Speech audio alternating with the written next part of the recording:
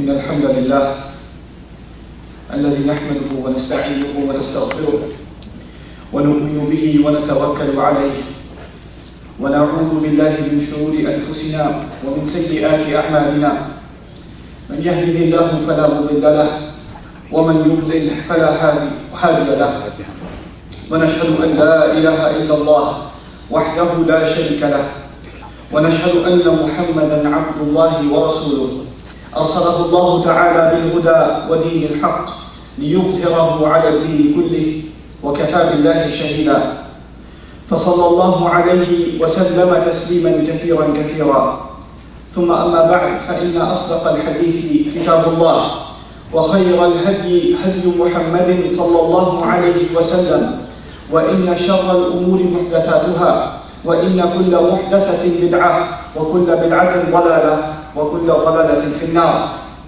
يقول سبحانه وتعالى في كتابه الكريم بعد أن أقول أعوذ بالله من الشيطان الرجيم واذكر اسم ربك وتبتل إليه تبتيلا رب المشرق والمغرب لا إله إلا هو فاتخذه وكيلا واصبر على ما يقولون واهجرهم هجرا جميلا رب اشرح لي صدري ويسر لي أمري واحلل عقدة من لساني يفقهوا قولي واللهم ثبتنا عند الموت بلا إله إلا الله واللهم اجعلنا من الذين آمنوا وعملوا الصالحات وتواصوا بالحق وتواصوا بالصبر اللهم أعز الإسلام والمسلمين في كل البلاد يا أرحم الراحمين. Inshallah, in today's khutbah, I want to just ahead of time let you know that I have mixed feelings. On the one hand, I'm really happy to be back at this community. I haven't been in Flint, Michigan for about 4 years now, and I'm really grateful for the opportunity to see familiar faces again. And I pray that this visit of mine is acceptable to Allah Azza wa Jalla and it brings good for myself and all of you. At the same time, these are also times of great tribulation for Muslims. And every few weeks, something happens in the news that really darkens all of our hearts and makes all of us upset. And this is one of those weeks. If you're keeping up with the news, you know what I'm talking about. You know about the protests that are happening all over many parts of the Arab world and probably even the Muslim world by extension in response to certain inflammatory productions, of very poor quality. And I want to start, even though that is the topic of my khutbah today from the Quran's perspective, I want to start by saying that those videos, or that video in particular, had not even 30 hits before the Muslims started paying attention to it. And so the fact that it's gotten to the attention that it's gotten, we have become the best advertising agency for that ridiculous, stupid film. We've done that, nobody else. Nobody was paying attention to that. Anyhow, I want to talk today. I know there are many people sitting before me today, but today's khutbah I am dedicating to my angry, young Muslim brother. If you don't already know, 62% of the Muslim ummah today that is alive is 30 or under the age of 30. The vast majority of this ummah is youth. And so I'm dedicating this particular khutbah in this time of anger and reaction to my young, angry Muslim brother.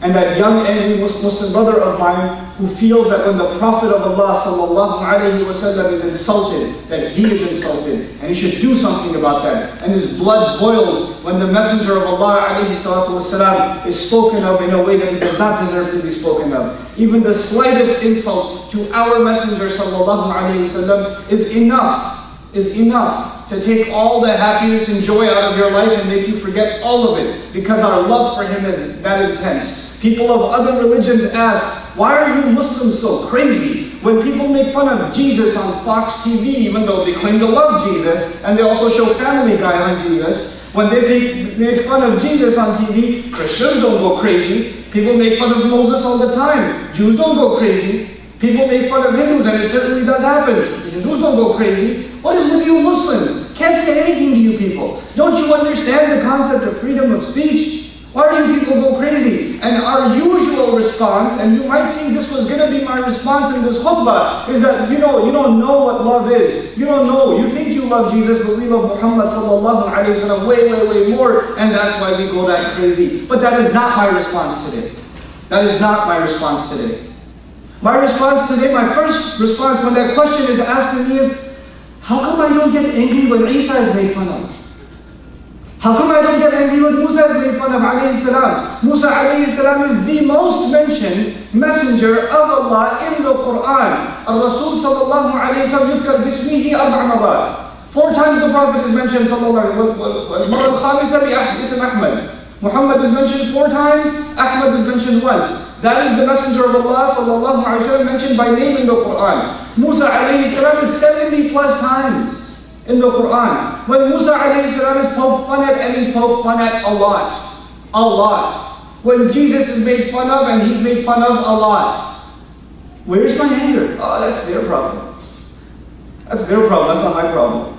So first of all, there's something even problematic about the way we emotionally respond to things that we find offensive. There's something already problematic. But you could say, no, but Allah gave a special honor to Muhammad Rasulullah sallallahu alayhi wa sallam. I agree, yes, Allah did give the messenger a special honor. But it is the same Allah that says, Subhana rabbika rabbil izzati amma yasifun wa salamun ala al-mursaleen. Jami'an yani. All of them. Allah is the one who sent peace upon all of the messengers. I want to start this conversation with this young Muslim brother of mine, this angry young Muslim. I want to start this conversation with one thing: the honor of our messenger, sallallahu alayhi wa sallam, the nobility, the respect, the love of our messenger, the status of our messenger, sallallahu alayhi wa sallam, is not something we give him. It's not something that comes from human beings. It came from the sky. It came from Allah. Nobody on the earth can take it away because it comes from the sky. The Quran has come from the sky. People can burn copies of it. People can make fun of it. People can make pieces of paper that the Quran is printed on and flush it down the toilet. It will not insult the Quran because the Quran is in Lawh al-Mahfuz. It can't be insulted. It's above these insults. Our messenger's honor is above them. When Allah Azza wa Jalla in Surah Al-Isra has given our messenger maqaman mahmuda. Allah has given that to our messenger sallallahu alaihi wasallam, not a human being. And so this conversation, first of all, shouldn't bother you. If you shouldn't be angry at people that insult Allah's messenger. You should feel sorry for them. You should feel sorry how stupid and how sad they are. They can't hurt Allah's messenger. They can't hurt the sallallahu alaihi wasallam. They can't even hurt our deen. The only one they can hurt is themselves. That's the only one they can hurt. But I want to go further in this khutbah. And I am angry today. I really am. I am angry. But I'm angry at my young Muslim brother.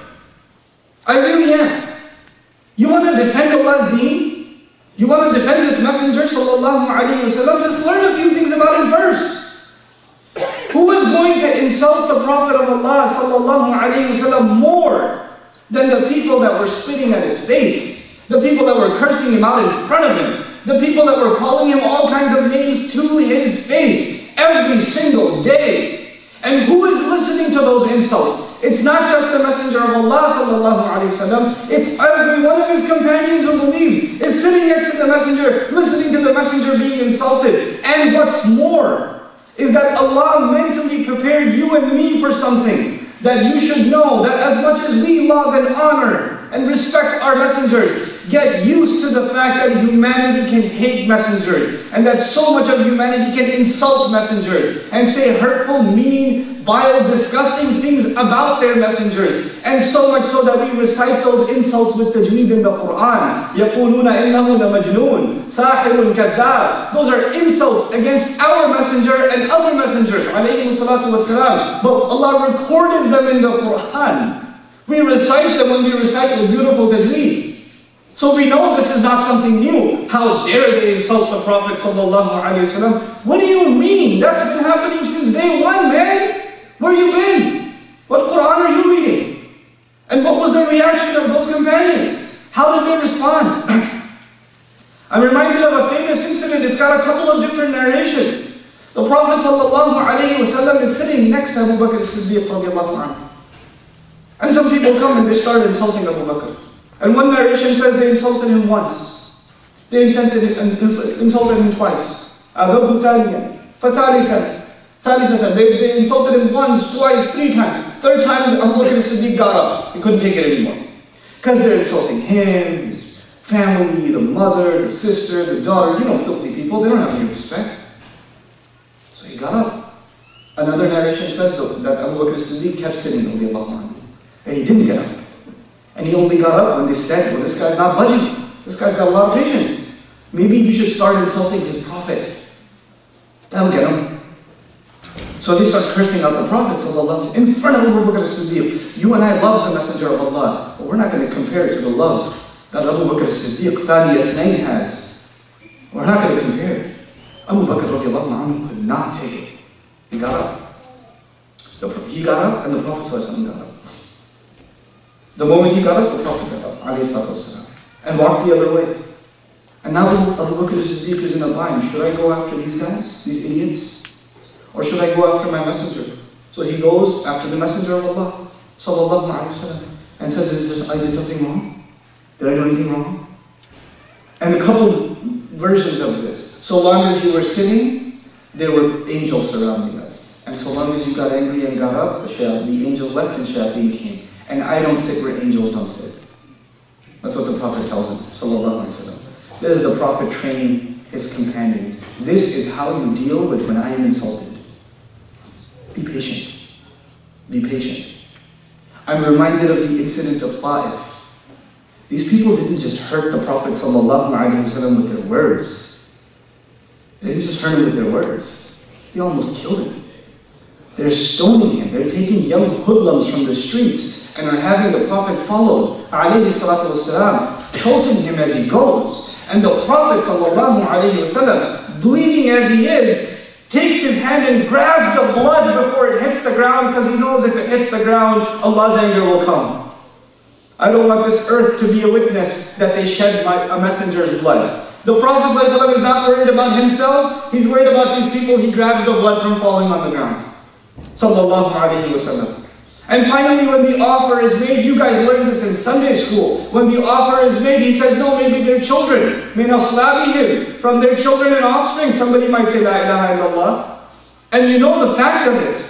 After the passing of the Prophet ﷺ, when the ummah was in turmoil, and there were some people supporting Islam and some people were not supporting Islam, the 2 tribes that held on through everything was Makkah and Ta'if. The biggest support of holding Islam together at the time of Abu Bakr as-Siddiq came, one of the biggest supports, fundamentally crucial, came from Ta'if. The people who almost killed the Prophet ﷺ. Because the Prophet said, you know, I shouldn't be angry at them. I just feel sorry for them. I should make dua for them. That's my attitude towards them. This is the attitude of an ummah that has mercy. This is the attitude of we've been. The Prophet ﷺ has had many insults from Abu Jahl. And he still asked Allah, Ya Allah, give me one of those 2 Amr or Amr, give me one of them. Still makes dua for them. SubhanAllah. I want to share something else with you. While we're on this topic. The Prophet ﷺ was himself mentally prepared. You don't get angry, okay? It's like Allah tells him over and over in the Quran, when they insult you, you don't get angry. فَإِنْ كَذَّبُوكَ فَقَدْ كُذِّبَ رُسُلٌ مِّن قَبْلِكَ. If they lie against you, other messengers will lie against you. It's okay, you're not the first one. وَاصْبِرْ عَلَى مَا يَقُولُونَ, as I recited from Surah Al-Muzammil in the beginning of this khutbah. Be patient over whatever they're saying. وَإِنْتَبِهُونَ مَا يَقُولُونَ. This is very powerful Arabic. Be patient over whatever. مَا يَقُولُونَ. Ma in Arabic, the linguists say ma is abham, it's more ambiguous. And if you say alladhi, it's more specific. So if the ayah was talking about one particular thing that the kuffar said, the ayah would have been وَاصْبِرْ عَلَى الَّذِي يَقُولُونَ. But it says وَاصْبِرْ عَلَى مَا يَقُولُونَ. Yani whatever they come up with. They are insulting you with something today, they will insult you with something else tomorrow. Doesn't matter, you just be patient. And يَقُولُونَ فيه الحاضر والمستقبل. It's got the present and the future in it. So whatever they are saying today and whatever they come up with in the future, don't you worry about it. And these insults against the Prophet ﷺ are not just limited to him. We know that when the Prophet moved to Medina, sallallahu alayhi wa sallam, that his family is insulted. There's an accusation made against Aisha radiallahu anha. The Quran is full of accounts of the Prophet alayhi salatu wasalam being attacked by non-Muslims and even by hypocrites. وَمَا كَانَ لِنَبِيٍّ أَن يَغُلَّ. It's not becoming of a prophet to be worldly and to have greed and to want more acquisition, because the hypocrite said, oh, he goes into battle because he wants more. He wants more, that's why he wants... The hypocrites were insulting the Prophet ﷺ. The kuffar were insulting the Prophet ﷺ. Hypocrites were insulting the family of the Prophet ﷺ. Who was what? What protests were happening? Those people, the Sahaba living in Medina, the Muhajirun and the Ansar, they don't love the Prophet ﷺ? They don't see those insults? What houses are they burning down? What cars are they flipping over? They grab any non-Muslim they can see in the street and say, oh, I see a Jew. The Jews said this, Inna Allah faqirun wa nahnu aghniya. The Jews were the ones who said Allah is bankrupt. Let's kill him. I see a Jew over there. You know? What has become of us? Where have we come? That's what you call defending this deen? I'm not angry. And if you really want to be angry, you don't know Quran. If you really want to be angry, you don't know this messenger, sallallahu alayhi wa sallam. You don't know these Sahaba, you don't know these people. What are you angry about? You know? It's shocking to me. And at the end of this, I want to make a clear distinction for all of us about anger itself. Because there are ayat in the Quran, wallahi, when you read them, you just get rattled. You get rattled. And I want to share a perspective with you. When Allah's messenger is insulted, sallallahu alayhi wa sallam, Allah tells his messenger, that's not an offense against you. فَإِنَّهُمْ لَا يُكَذِّبُونَكَ. They're not making fun of you. وَلَكِنَّ الظَّالِمِينَ بِآيَاتِ اللَّهِ يَكْفُرُونَ. They're doing wrong, they're disbelieving in the ayat of Allah. When they make fun of you as a messenger, sallallahu alayhi wa sallam, you didn't come up with the Quran, you shouldn't be insulted, you didn't become a messenger on your own, decide one day that I'm going to be a messenger. I made you a messenger. I gave you this Quran. I have a right to be angry, not you. This is insulting me. Allah takes the anger himself. Anger is deserved by Allah. But then my young Muslim brother might think, if it makes Allah angry, it should make me angry too. If it makes Allah angry, then I have a right to be angry too. Let's explore that a little bit. I'll just give you one small incident to give you an appreciation. We live in a country in the United States, we're surrounded by the Christian community. I mean, you're in the Midwest, not 4 blocks go by you run into a church. I live in Texas, where pretty much mega churches are the norm, right? It's hard to find news radio, it's easy to find Christian talk radio. That's the reality of our time. So we're surrounded by Christian neighbors. And then you read the Quran and what Allah says about people who say Allah has taken a son. For one example, Surah Maryam. When somebody says that Allah has taken a son, easy to say, oh, Jesus, son of God, just easy things to come out of their mouth.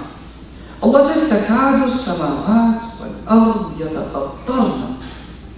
Those little words. Now imagine, I want you to think about this, okay? If there is a Christian on the outside of this building, right outside, right on this other side of this wall, and he says God has a son, just sitting here conversing, could you hear that? No. His voice cannot travel through the wall, can it? No. Allah says every time these words are uttered, the voice travels the entire skies and the earth. The entire universe hears it. And it's about to tear open. It can't take it. It's almost destroyed. That's how offended the entire creation of Allah is when it's said that Allah has taken a son. We don't hear it. But in the ghaib, the entire skies are about to tear open. That's how offensive Allah finds when somebody says God has taken a son. That's the anger of Allah. And now keep the anger of Allah in mind. A group of Christians from Najran, come to meet with our messenger sallallahu alaihi wasallam. They hear he's a messenger, he claims to be fulfilling the word of revelation that came before, so they come to meet with him. And these are people that worship Isa alayhi salam at the point when these discussions are happening. And you know what? Back in the day, they did not have the Marriott or the Hilton or the Holiday Inn. Where are these Christians going to stay? And these are Christian ministers, these are priests. These are representatives of their religion. These are people, the ambassadors of the Christian faith. Where are they going to stay? The Prophet ﷺ decides they will stay in al-Masjid al-Nabawi. Where are they going to pray? They're going to pray in al-Masjid al-Nabawi, the Prophet's Masjid. They're going to pray in the first university of Islam. That university that teaches Islam, they're going to pray to who inside there? To Jesus. The one place that's now become the center of learning at that point in Medina for preaching Tawheed. A bunch of people are staying inside and they're calling on Jesus as Lord. That makes Allah happy or angry? Extremely angry. But who is supposed to be soft and lenient and courteous and understanding and not be upset and be generous and, you know, the Prophet. Allah has a right to be angry. You and I don't. Allah is the master. He owns human beings. He has a right to be angry with his slaves. Other human beings are not my slaves. They're Allah's slaves. If anything, I can be worried about them. Allah never says to the Prophet ﷺ, "La taghdab alayhim." He says, "La tahzan alayhim." He never says to his messenger, "Don't be mad at them." Because the messenger is never mad at them, he knows that's not his place. He says to them, don't be sad over them. Don't grieve over them. Don't worry about them so much. That's what he tells his messenger, sallallahu alayhi wa sallam. What has happened to our ummah? An ummah of reaction after reaction after reaction. And I argue, when people say, why are Muslims so reactionary? Why do people get so worked up? And people give different kinds of reasons, right? I started the khutbah with that. They say, well, we love our messenger so much. That's what drives us crazy. That's why, you know, in Pakistan and in, you know, Libya and in Egypt, we're going to go out there and we're going to flip some cars over. And we're going to turn this one guy's store, we're going to burn it down because we love the messenger, sallallahu alayhi wa sallam. That's your love of the messenger. That's what we've come to. And there are people here who also say, yeah, of course, but you know there's so many other things happening. I know there are other social, economic, political turmoils. These people aren't just protesting because of one issue. There's a lot more depth to this problem. But when you and I, or any other Muslim for that matter, start saying that this is part of Islam, then this is something that should make us angry. Say that the Muslims are frustrated, fine. Say that they have economic issues, social issues, political issues, social justice issues. Fine. Don't bring Islam into it then. My deen is free of this. Don't drag it into it. It doesn't deserve this. It deserves to be honored for what it is. And so in this final bit that I want to share with you before I let you guys go, for my young Muslim brother, once again, for my young Muslim brother, our job in this world today is to be ambassadors of this deen. Is to let people know what Islam is. Do your neighbors know what Islam is? No. There are people who live next door to the masjid for 20 years and they don't know what Islam is. They've never been to a khutbah. They're scared. These Muslims, they come and they park on our lawn and they go and pray and they leave. We try to sign a petition against them because they don't know how to park apparently. That's probably how they park in Pakistan. And that's why they go crazy. I don't know. Do they do that at their workplace or do they just do that here? We don't know. But we know one thing, these guys, these Muslims, they hate their neighbors, so neighbors hate them back. You know? That's all they know about Islam. They don't know anything about Islam. And you know what's even more sad? The same youth that all over the world is watching this ridiculously stupid film are the same youth that have never even read the entire Quran. They've never even read the book of Allah. You don't have time for those videos? You don't have time for Allah's book? You don't see that as a problem? The real issue isn't that we love our messenger more, sallallahu alayhi wa sallam. The real issue is we don't have a fundamental education in our own deen. That's the real issue. We don't know that our deen makes us civil, makes us decent, makes us patient, makes us not reactionary. It gives us control over our emotions. It doesn't let us run by our emotions. It doesn't turn us into these lab rats. It's not like, these people, they want to make money. That's all it is to them. So they know, make something offensive about Muslims, watch it go, man. We're gonna go big. We're gonna go big. Because we know what the Muslims are gonna do. They're like a bunch of lab rats. You can play with them, just slightly poke them a little bit and they go crazy. And we play right into it every time. And the only one that benefits from this are the people who started the offenses to begin with. They're the only ones to benefit from it. Only ones. And by the way, if there's anything that's harmed, it's the effort of da'wah. That's the only thing that's harmed. Now if I talk to somebody about Islam, I can't talk to them about Allah. I can't talk to them about the Messenger sallallahu alaihi wasallam. I can't talk to them about the Quran. I first have to talk to them about, no, Muslims are not that crazy. I know you saw on CNN what Muslims do, and the only reason we're not doing it here is because we're afraid of the cops or something. The conversation's changed. I can't talk about my deen anymore, because I have to talk about the stupidity of a Muslim, of a young, immature Muslim who's easily manipulated. We are responsible to educate our youth and the youth across the ummah to become mature in their response, to hold their emotions back, to respond intellectually, to respond with this. Allah Azza wa Jal took the most insulting things that were said about the Prophet ﷺ and gave intellectual responses in the Quran. This is our religion. 2/3 of the Quran is a conversation with people who don't even believe in it.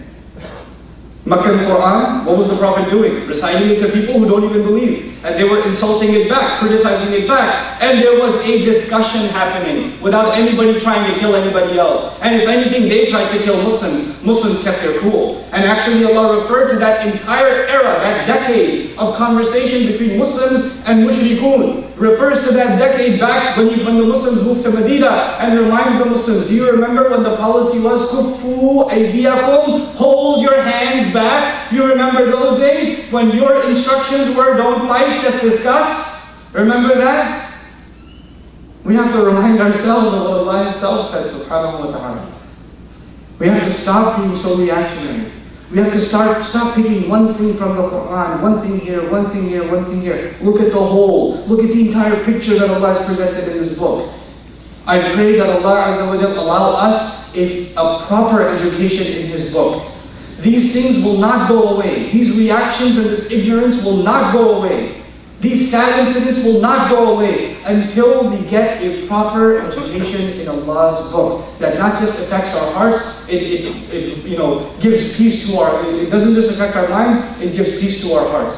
May Allah Azza wa Jal educate ourselves, our families, and our entire ummah the way it's supposed to be educated. May Allah lift the ummah from the darkness that it suffers from. May Allah Azza wa Jal make us of those who can speak the word of truth courageously and be able to engage with each other in civil, respectful disagreement when the time comes. And may Allah Azza wa Jal make us of those who truly represent the beauty of this deen to their neighbors and to the world around us. بارك الله لي ولكم في القرآن الحكيم ونفعني وإياكم بالآيات والذكر